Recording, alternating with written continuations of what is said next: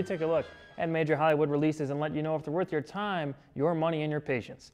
I'm your host, Walter Banasiak, and today we're watching Fantastic. Transported to an alternate universe, 4 young outsiders gain superhuman powers as they alter their physical form in shocking ways. Reed Richards becomes Mr. Fantastic, able to stretch and twist his body at will, while pal Ben Grimm gains immense strength as the Thing.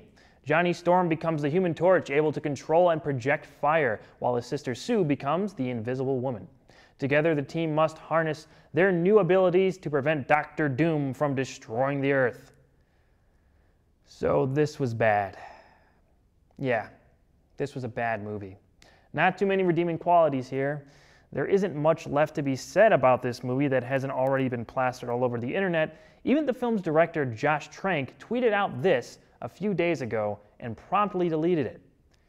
A year ago, I had a fantastic version of this, and it would have received great reviews. You'll probably never see it. That's reality, though. This obviously suggests that Fox, the studio behind the film, meddled with Trank's vision of the movie. There are rumors he was locked out of the editing room, and the reshoots are embarrassingly obvious while watching this thing. Kate Mara's hair is the main culprit. From scene to scene, her locks change from natural hair to a painfully noticeable wig. Also, Michael B. Jordan's facial hair seems to grow in out of nowhere. In the middle of the film, we skip a whole year, and from there on out, it went downhill pretty quick.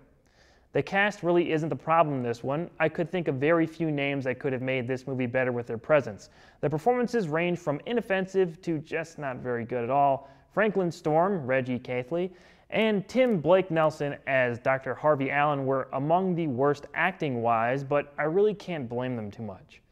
Fantastic Four just feels like a big mess. There isn't too much to admire in it. It's boring, underwhelming, dreary, slow, and can't compare to the recent stuff Marvel Studios and even Fox themselves have put out with their X-Men movies. When you look back at the movie after watching, ask yourself if anything that didn't occur in the trailers transpired on screen. Just about all the beats are covered in the trailer, and there isn't much there in the first place.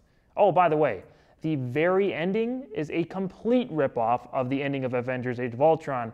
That was an eye roller. Despite this movie's many flaws and not being something I'd suggest to see, there is something in there somewhere. You can feel Josh Trank's story sneak in sometimes, and I'm sure that would have been interesting to watch in the very least. Fantastic Four 2015 is getting just that, a 4 out of 10. Be on the lookout for more real reviews and new editions of our competitive argument show, Real Debates, coming soon. Be sure to like us on Facebook, subscribe to our YouTube channel, like, comment on, and share this video. And remember, if it's not reviewed here, it just isn't real. I'm Walter Banasiak, and I will see you at the movies.